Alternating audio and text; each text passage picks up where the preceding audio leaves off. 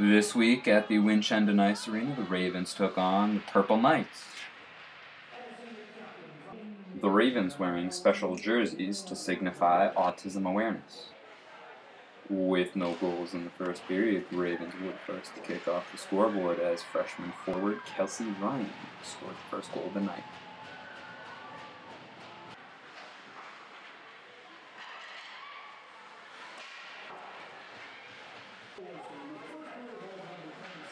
Hardly a minute passed before freshman forward Nicole Amato scored the second goal of the night.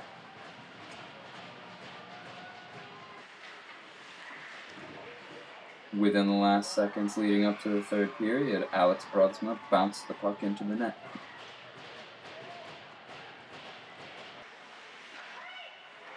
Early in the third period, Katie Newberger scored a power play slap shot.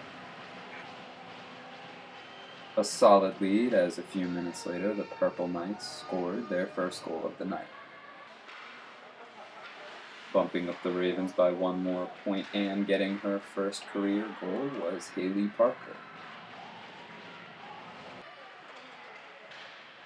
Disregarding the lead the Ravens had, Maddie Gervais scored the final goal of the night, leaving the Ravens to walk away 5-2.